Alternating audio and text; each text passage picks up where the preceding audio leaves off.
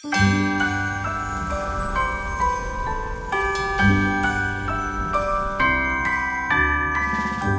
with the end of the year quickly approaching, I thought it'd be really fun to do my first ever roundup of the best smartphones released this year. And 2021 was a huge year for me personally in terms of phone reviews, where I actually ended up reviewing 15 different devices, plus I did a bunch of revisited reviews as well. And in comparison to previous years, this year was a huge step up in terms of the amount of devices I reviewed. So I've reflected long and hard, and I've ended up picking a bunch of winners along with some honorable mentions across a range of pricing categories. And I've also picked a winner for what I'm calling the overall best smartphone of the year. Now, first things first, this video is gonna be hugely subjective. I'm gonna own that right up front because a lot of the choices I make today are based on things I prioritize most when deciding whether I like a phone or not. And this might differ from what you prioritize when picking a phone. So keep that in mind whilst you watch this video. But the other thing I will say is that the #1 rule for deciding which phones were even considered for each category was that I actually had to have inserted my SIM card into the phone and reviewed it here on my channel. There were a heap of phones released this year that I wasn't able to get my hands on for one reason or another, which is probably the reason they're not on this list. So if your favorite does not make today's video, check to see whether I reviewed it this year. I'll have a playlist linked up in the cards and down below. And if I didn't review it, that's probably the reason it's not featured in today's video. But with that being said, let's get on to the first category.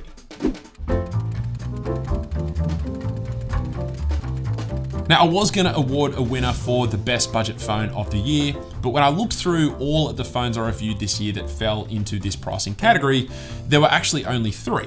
The OnePlus Nord 2, the ZTE Axon 30, and the Samsung Galaxy A52 5G. My least favorite of the 3 was the Galaxy A52, and whilst the Axon 30 was a pretty solid option, it's actually kind of debatable whether it should be considered budget or not. Now, I would have had no problem awarding the ultimate winner to the Nord 2, but there have actually been a number of reports of some Nord 2 devices exploding around the world, so it made me a little less confident. It was a great phone, but it feels a little off to recommend a device that's exploded even just a handful of times. So I don't really want to recommend any of these phones for this category, so accordingly, we're gonna skip it and move straight on to the next one, which is the best mid-range phone of the year.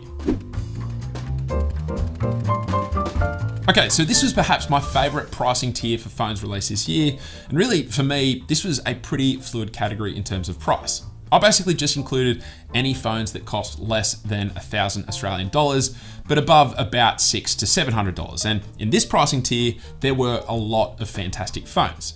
So honorable mentions have to go to the Galaxy S21, the OnePlus 9, and the Xiaomi Mi 11, all of which were phones I would have been happy to continue using as my main everyday devices. And what made them all such appealing options was that they were quite a bit cheaper than their more premium counterparts, but they sacrificed little in the way of features. On the Galaxy S21, you lost out on that 10 times periscope lens, and it also had a cheaper build. But aside from that, it had pretty much every other feature the much more expensive S21 Ultra had.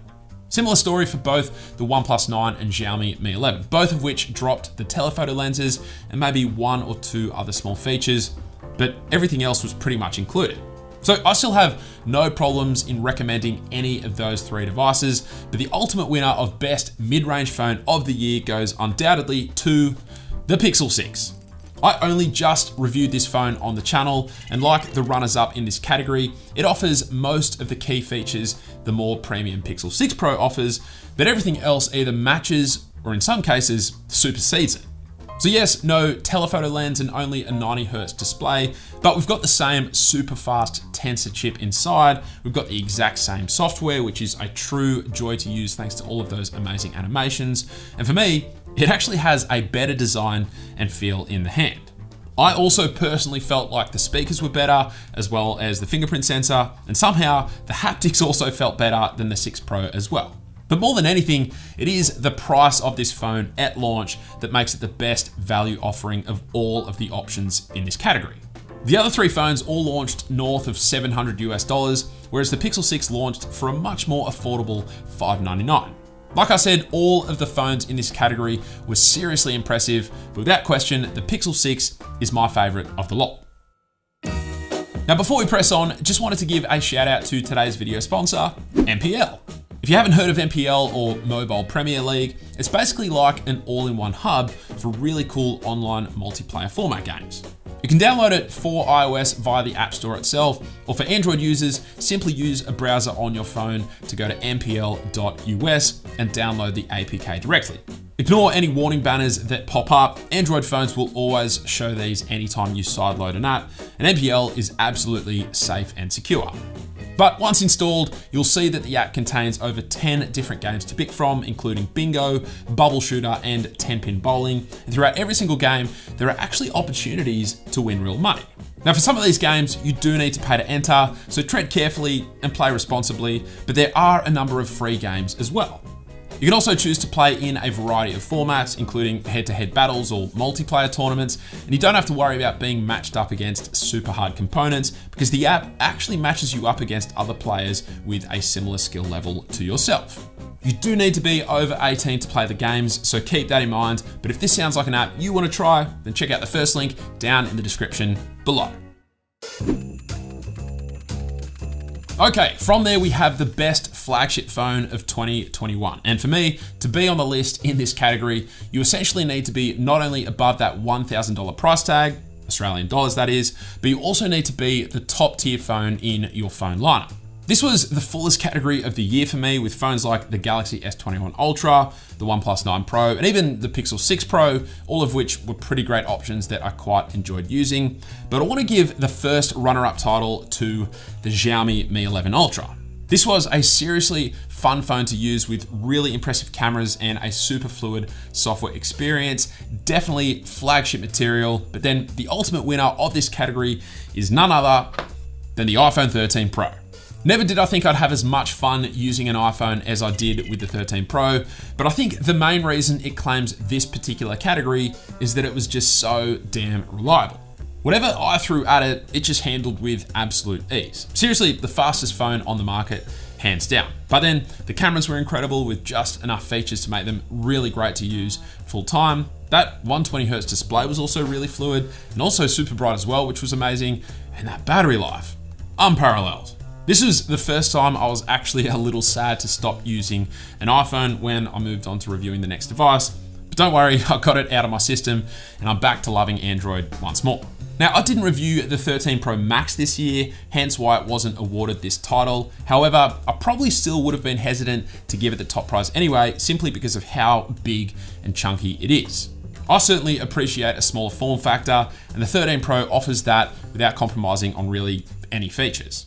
So a pretty solid range of options for this category, and I know an Android channel giving a prize to an iPhone might be a little controversial, but hey, it was a really great phone that seriously impressed me.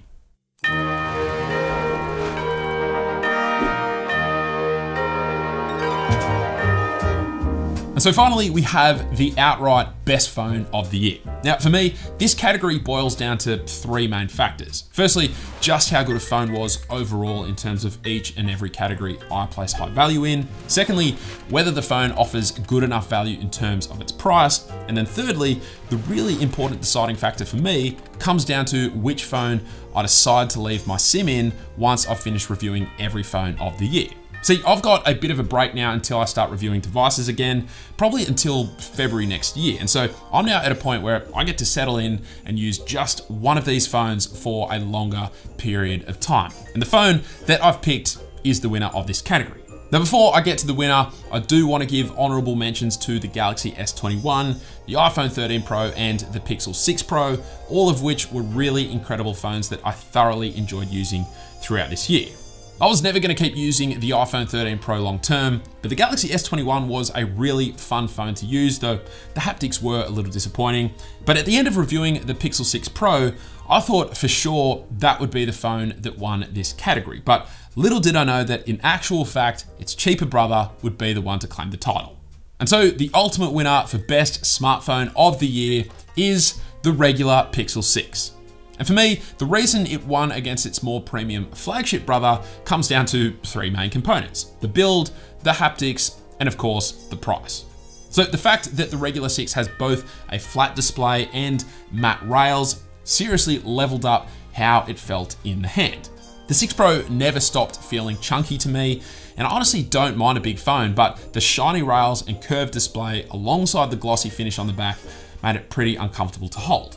And I was so surprised at how much I preferred the feel of the regular 6. The haptics are also the best haptics I've experienced on a phone this year, except for perhaps the iPhone 13 lineup. But then, like I said, the price to value ratio for this phone is on another level. $599 for what feels like a top-end flagship in day-to-day use is seriously amazing. And whilst it's certainly not a perfect device, no phone really ever is, it's the one I will probably be recommending most people buy for the next 6 months or so. And so there you have it. Those were my winners for the best smartphones across the year of 2021. And I'm guessing there's gonna be a lot of discussion down in the comments below. So be nice, but absolutely have at it and let me know which phones you thought should have won each of the categories and why. Aside from that, hopefully you enjoyed the video. Thank you all very much for watching, and I will catch you later.